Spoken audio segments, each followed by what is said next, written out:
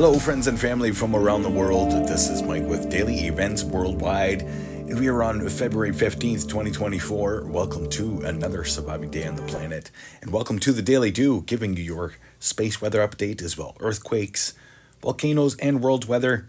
Always starting out here looking at our sun for the past 48 hours, things quieting down since the past week or so. We've seen multiple M-class solar flares, only seeing one today.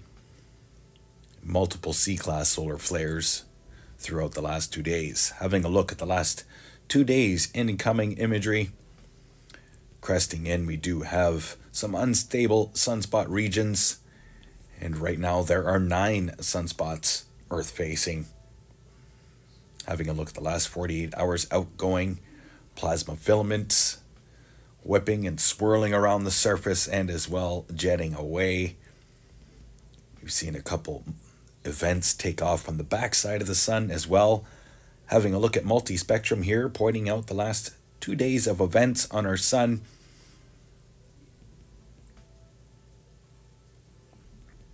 And as well pointing out the coronal holes, in which we have 2 small ones that are Earth-facing right now, and as well a couple in the southern hemisphere.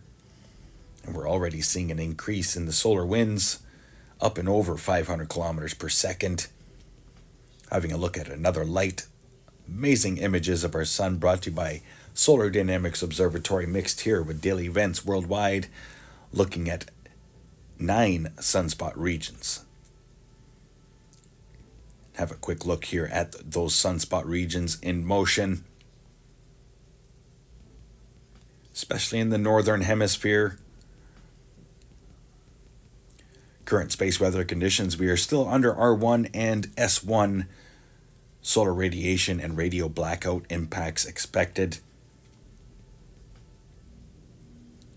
As you can see here, solar X-ray flux did show a minor M-class solar flare just recently in the last few hours, and pretty static throughout the day with C-class solar flares. Geomagnetic activity slightly hopped up, and that I'm sure is due to the increased solar winds which we're seeing. Space weather prediction spiral looking quite different compared to what it has been the last few days. It was showing all of those CME events, and it looks like we've got a few days without right after the coronal hole wind stream.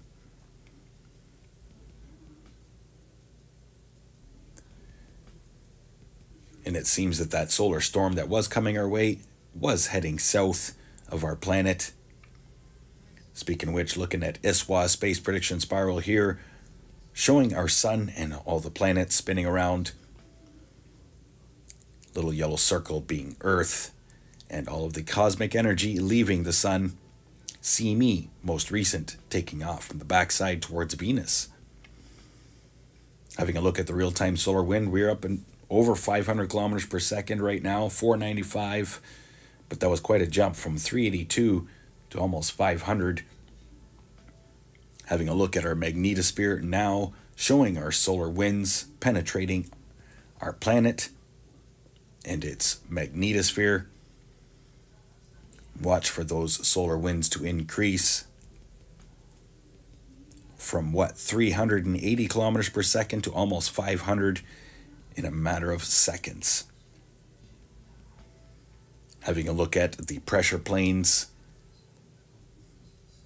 Pressure has been off throughout the day, but instantly with this most recent geomagnetic instability, the pressure is on right there. Having a look at the LASCO 2, showing the last 2 days of imagery. Noticeable there, pretty big CME on the backside of the sun, right there. And as well, all of that static and solar radiation coming through on the satellites from the last CMEs. And here is the most recent, pretty large one on the backside of the sun in a southward fashion. Now let's get to earthquakes the past 24 hours. As things have calmed down, we're only sitting at about 230 earthquakes. Just recently, a 5.2 in Peru.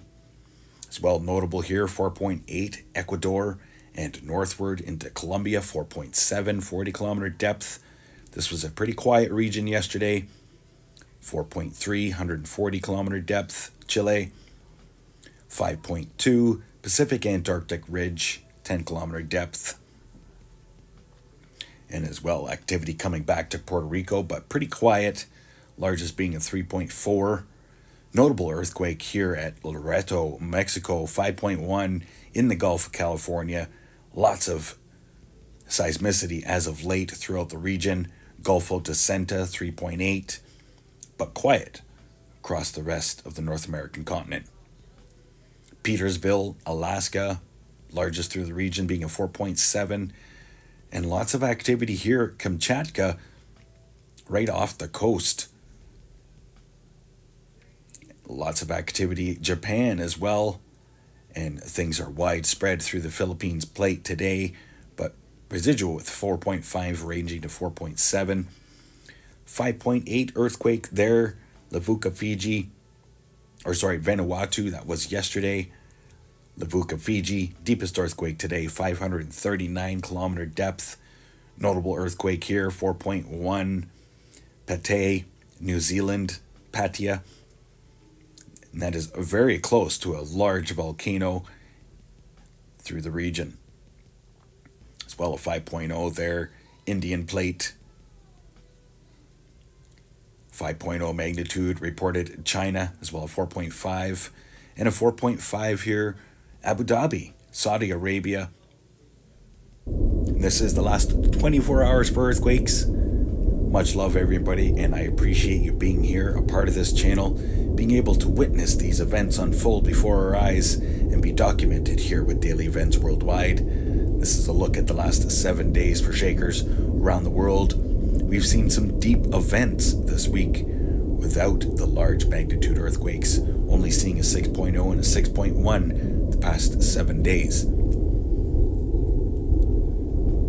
And it's interesting how these earthquakes seem to increase in the seismicity and magnitude right around space weather events. But notable, quiet through Central America, the Cocos Plate. Heads up. Now let's have a look at weather brought to you by windy.com. Having a look at a weather forecast for the next few days. Low pressure systems affecting eastern Canada and the United States right now, but drying out. High pressure ridge behind that. Watch for some systems to come out of the Canadian prairies. And as well, a strong system moving up into the Atlantic provinces for the long range. And some big wintry systems coming in from Alaska in the long range forecast as well. And a strong system for the coast of BC and Washington. Europe, same thing. You've got multiple low pressure systems coming through this week.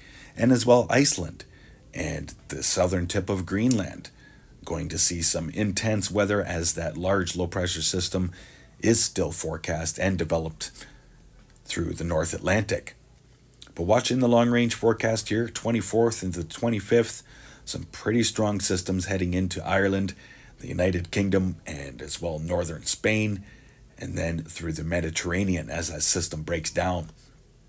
So heads up, my European friends, you do have some stormy conditions on your doorstep. Having a look here, the southern hemisphere, South Africa, Australia, and the Indian Ocean. Still some strong lows there forecast for Reunion Island and as well Northern Territory of Australia, but it looks like that small cyclone is forecast to go off land and then back on land. Interesting indeed. Have a quick look here at the North Pacific. As in the long-range forecast, atmospheric river is forecast stretching from Taiwan to northern BC.